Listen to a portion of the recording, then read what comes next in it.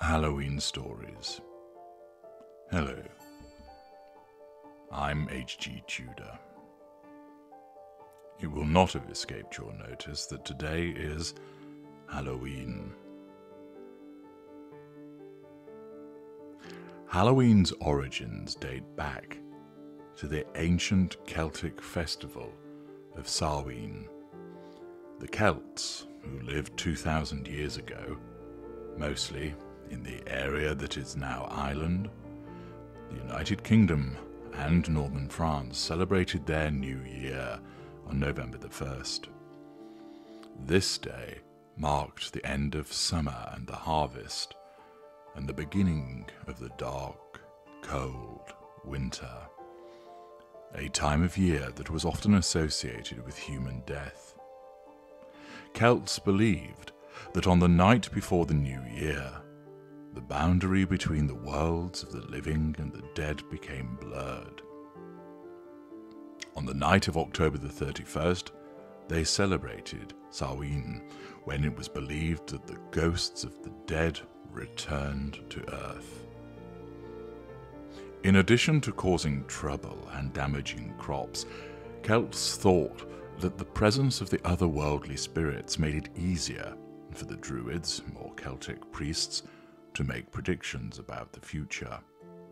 For a people entirely dependent on the volatile natural world, these prophecies were an important source of comfort during the long, dark winter.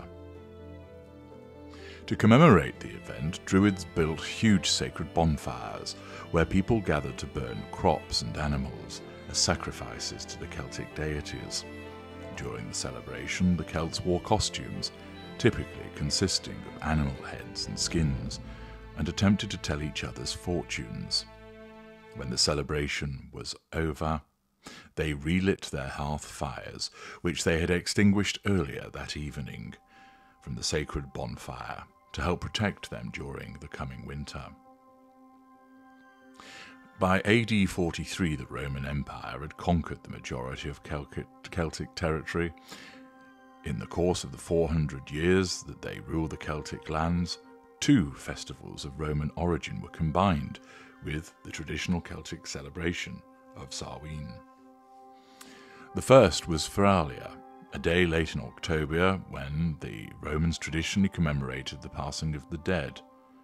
The second was a day to honour Pomona, the Roman goddess of fruit and trees. The symbol of Pomona is the apple, and the incorporation of this celebration into Samhain probably explains the tradition of bobbing for apples that is practiced now, today, on Halloween. On May the 13th, 609, Pope Boniface IV dedicated the Pantheon in Rome in honour of all Christian martyrs, and the Catholic feast of All Martyrs' Day was established in the Western Church. Pope Gregory III later expanded the festival to include all saints as well as all martyrs, and moved the observance from May 13th to November 1st. By the 9th century, the influence of Christianity had spread into Celtic lands, where it gradually blended with and supplanted older Celtic rites. In the year 1000, the Church made November the 2nd All Souls' Day, a day to honour the dead. It's widely believed today that the Church was attempting to replace the Celtic Festival of the Dead with a related church-sanctioned holiday. All Souls' Day was celebrated similarly to Samhain, with big bonfires, parades, and dressing up in costumes as saints, angels, and devils. The All Saints' Day celebration was also called All Hallows, or All Hallows Mass, from Middle English All Hallow Mess, meaning All Saints' Day. And the night before it, the traditional night of Samhain in the Celtic religion, began to be called All Hallows Eve, and eventually Halloween. The celebration of Halloween was extremely limited in colonial New England because of the rigid Protestant belief systems there. Halloween was more commonly recognized in Maryland and the southern colonies.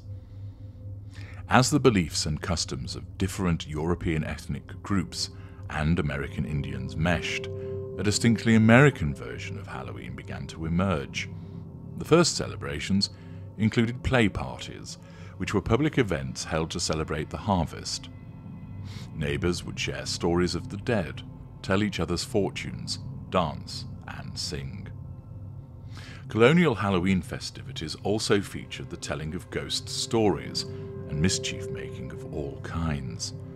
By the middle of the 19th century, annual autumn festivities were common, but Halloween was not yet celebrated everywhere in the country.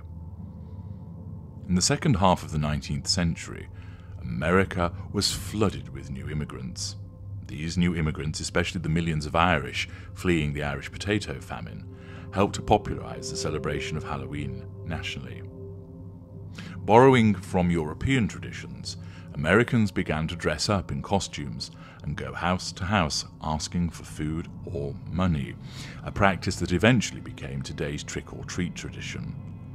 Young women believed that on Halloween they could divine the name or appearance of their future husband by doing tricks with yarn, apple parings, or mirrors. In the late 1800s, there was a move in America to mold Halloween into a holiday more about community and neighborly get-togethers than about ghosts, pranks, and witchcraft. At the turn of the century, Halloween parties for both children and adults became the most common way to celebrate the day. Parties focused on games, foods of the season, and festive costumes. Parents were encouraged by newspapers and community leaders to take anything frightening or grotesque out of Halloween celebrations. Because of these efforts, Halloween lost most of its superstitious and religious overtones by the beginning of the 20th century. By the 1920s and 1930s, Halloween had become a secular but community-centered holiday, with parades and town-wide Halloween parties as the featured entertainment. Despite the best efforts of many schools and communities, vandalism began to plague some celebrations in many communities during this time. By the 1950s, town leaders had successfully limited vandalism, and Halloween had evolved into a holiday directed mainly at the young. Owing to the high numbers of young children during the 1950s baby boom, parties moved from town civic centres into the classroom or home, where they could be more easily accommodated. Between 1920 and 1950, the centuries-old practice of trick-or-treating was also revived. Trick-or-treating was a relatively inexpensive way for an entire community to share the Halloween celebration. In theory, families could also prevent tricks being played on them by providing their neighborhood children with small treats. Thus, a new American tradition was born and continued to grow. Today, Americans spend more than $11 billion annually on Halloween, making it the country's second largest commercial holiday after Christmas, and a quarter of all expenditure on sweets or candy takes place in the United States on Halloween. The American Halloween tradition of trick-or-treating most likely dates back to the early All Souls' Day parades in England. During the festivities, poor citizens would beg for food, and families would give them pastries called soul cakes in return for their promise to pray for the family's dead relatives. The distribution of soul cakes was encouraged by the church as a way to replace the ancient practice of leaving food and wine for roaming spirits. The practice, which was referred to as going a-souling, was eventually taken up by children who would visit the houses in their neighborhood and be given ale, food, and money. The tradition of dressing in costume for Halloween has both European and Celtic roots.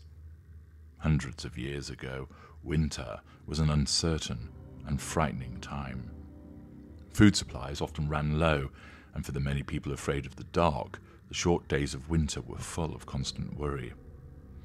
On Halloween, when it was believed that ghosts came back to the earthly world, people thought that they would encounter ghosts if they left their homes.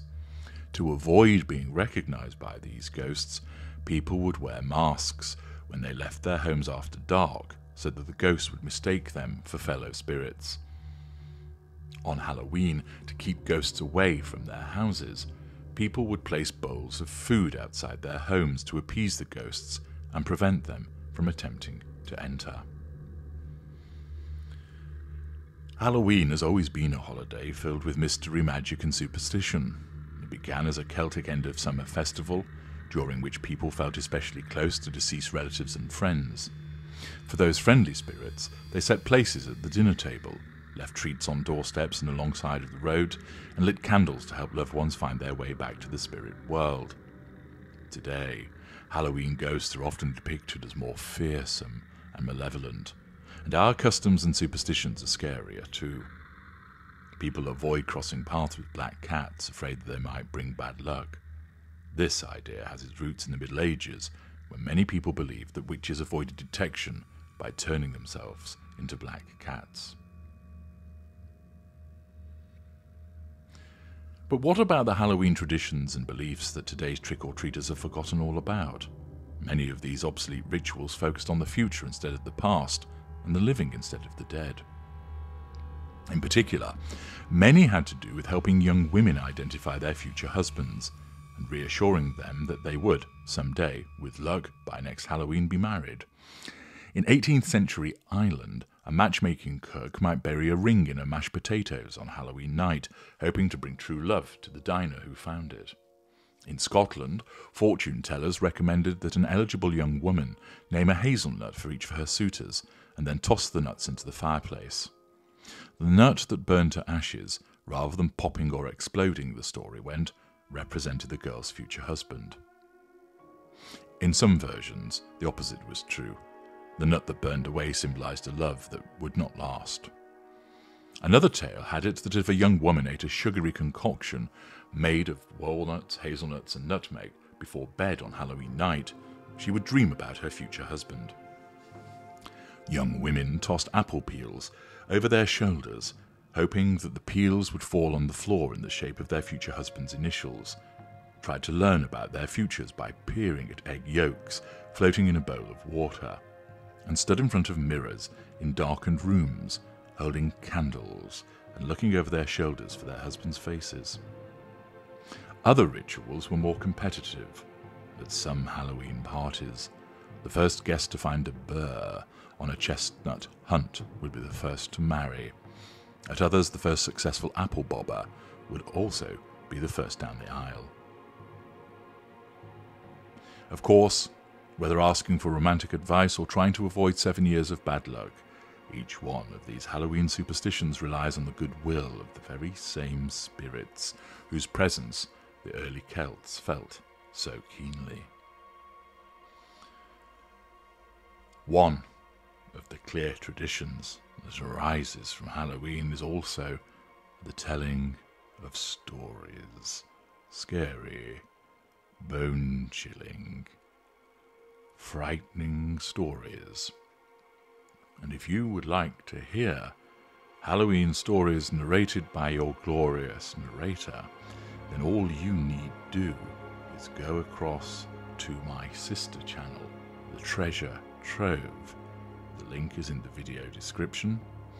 If you haven't done so already, I would encourage you to subscribe to that channel, and you will find stories there for you to listen to this Halloween. There are stories from previous Halloween, such as The Stone Dead, The Landlady, The October Game, The Devil in the Details. You'll be able to find those readily enough. But there are also some fresh uploads to cause you to want to look very carefully around your house before you go to bed. You can show your appreciation there also for the readings provided to you. I'm H.G. Tudor. Thank you for listening.